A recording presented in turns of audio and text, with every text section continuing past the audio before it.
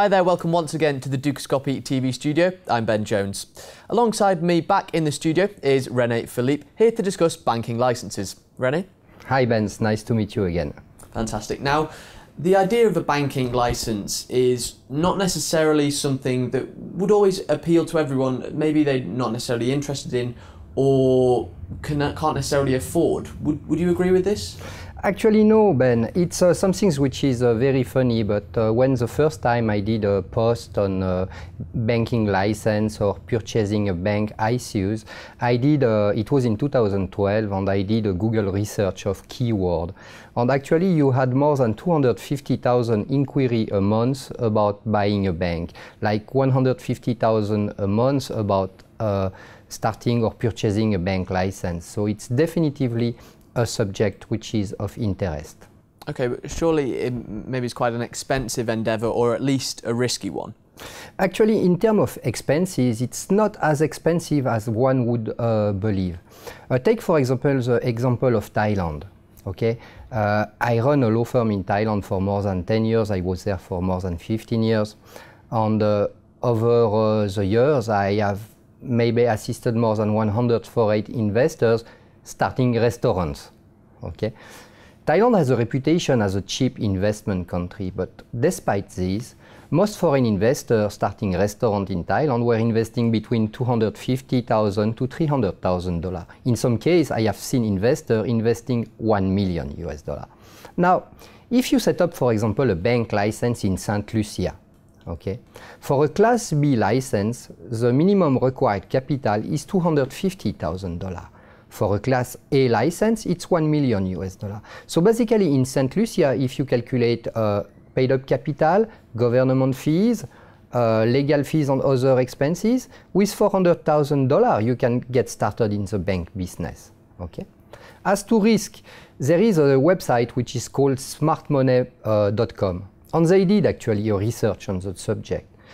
Basically, the rate of failure for a newly incorporated bank within 3 years is 1 out of 10, 1 out of 1,000. Okay? For restaurant, is 60% rate of failure. And if you look at French restaurant in Thailand, the rate of failure is 90% over a year. So, bank is not as expensive a business to get started in, and it's not as risky as one would think. Okay, why would one want to get involved in the bank business? Actually, you have several reasons. Alors, firstly, you have people which are actually interested to run a bank and take deposit from the general public. Okay.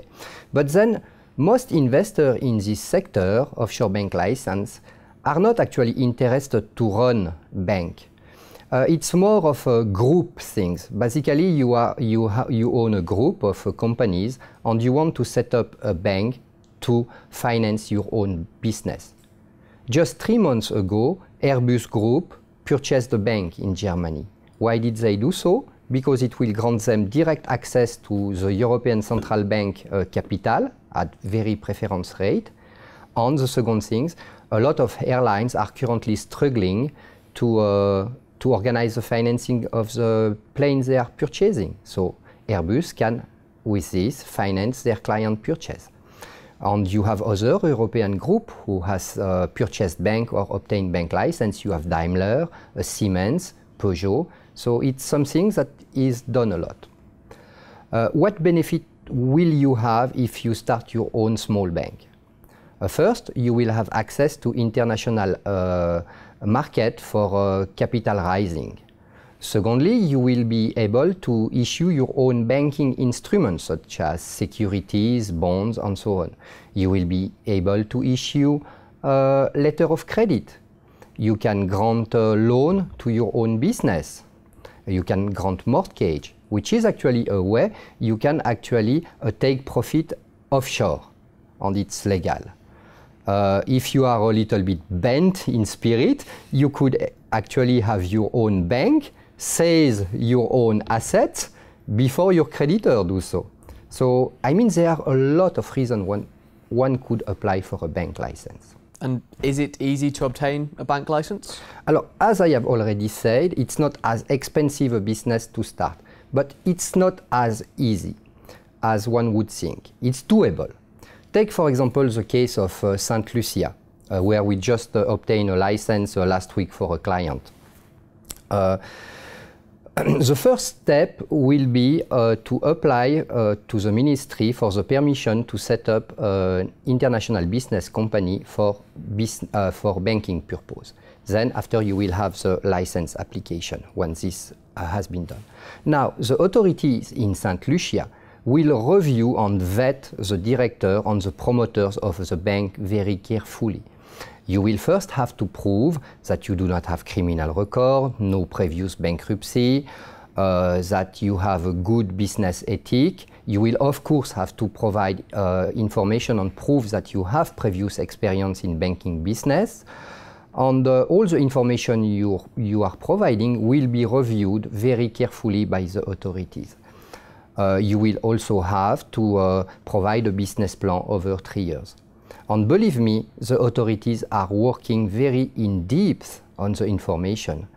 For the last bank license we have obtained in St. Lucia, 24 hours before the committee was meeting to approve the license, we received a call from the authority which asked more information about our business plan. So it's a very, it's not too complicated, but it's a process which you really have to invest in. Yeah. What type of bank licenses are available? Alors you have two kinds of bank first. First distinction is between local and international bank.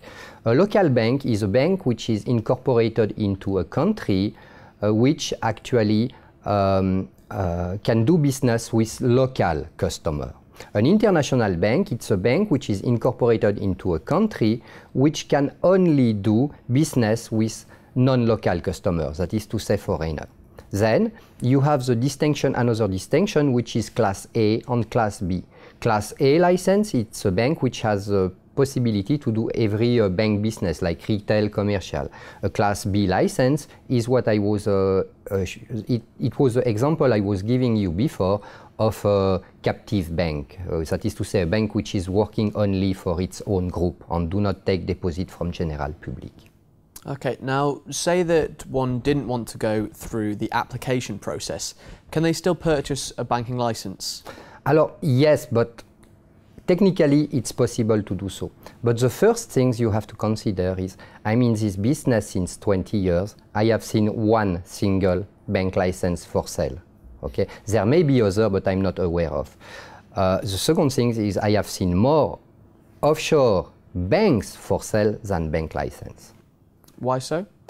Alors, the first thing is, in some jurisdictions, the license can even provide that the bank can be sold or transferred. But the thing is this, is you have to understand that if you sell a bank license, you cannot just purchase the bank license and go into business. You will be vetted as well. Your director will be vetted as well. Take, for example, the example of Panama. If you review bank information, you will see this bank was established in 1990s. But you will see that the license was issued in 2005. Does it mean that the bank has been operating 15 years without a bank license? No. It simply means that the bank was sold to a new owner in 2005 and a new license was done. Also, last thing, if for example you purchase the bank license and you not only change the shareholder, the director, you also change the name and the business objective. They will just ask you to do a new license. So there is no point to it. Okay, now what's the best current jurisdiction to purchase an offshore bank license? Alors, in my opinion, currently it's St. Lucia. Alors, why St. Lucia? Because it's a clean jurisdiction. It has a strong law, especially anti-money laundering law. It's FACTA compatible. They have started to do a lot of tax information exchange agreements. They have 20 which are currently applicable. You have good professionals there, whether auditor, accountant, lawyers. And finally, they have a very strong regulator. And I must say, by experience, that the regulator in St. Lucia is working as well, as good as the Swiss FINMA. And it's not something little to say. Okay, and finally, is obtaining the license the end of the process? No, actually it's not. Obtaining a bank license, it's a little bit like getting married. it's a long-term commitment. Okay. Basically, you have to understand, once you have obtained your bank license, you had given a business plan to the authority. You will have to follow your business plan. The authority will actually, in St. Lucia, they will review your account quarterly. They will review your audited account, and they might actually go on site to make inspection. So it's an ongoing process. Another thing is obtaining the bank license is not the end of it. Obtaining the bank license is not the end of it. You will have to obtain the SWIFT number. You will have to make arrangement to get correspondent bank. For example, in St. Lucia, they have cancelled a bank license because the bank owner was not able to obtain a correspondent bank account in a country from the OECD. Okay. And St. Lucia is starting to get quite popular now. In 2013, they have done like 9 licenses for the whole years. This year, already 14 licenses have been issued. And just one last thing, to explain you the difference between obtaining the bank license and operating the bank license. Now you only have 8 banks operating in St. Lucia. You see, because there is a further step to be taken. Fantastic. René, once again, it's a pleasure having you. Thank you very much. And thank you for watching. Do make sure you keep clicking back to Dukascopy TV as we bring you plenty more updates and exclusive interviews. Bye for now.